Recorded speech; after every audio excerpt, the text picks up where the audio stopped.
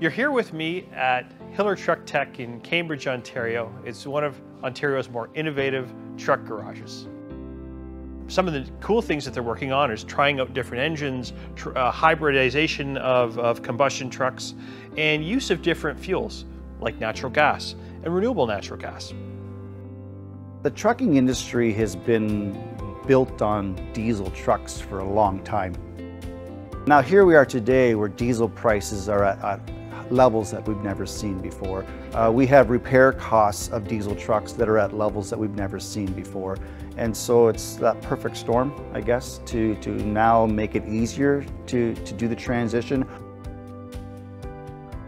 Natural gas is it's a perfect stepping stone to go from pre-emission to newer trucks. Over diesel, I'm saving 50% of my fuel costs. It's the number that everybody watches on their statements. Yeah. How much does it cost me in fuel to run this truck down the road? Yeah.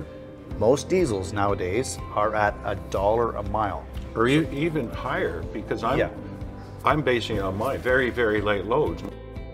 It's very difficult to lower emissions in trucking just because of the nature of combustion.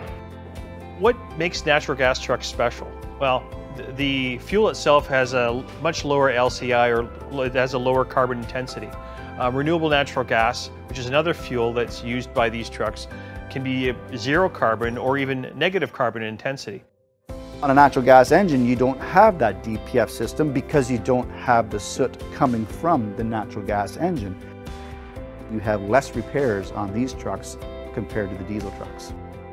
Fueling's so easy. It's 10 minutes, you're in and out.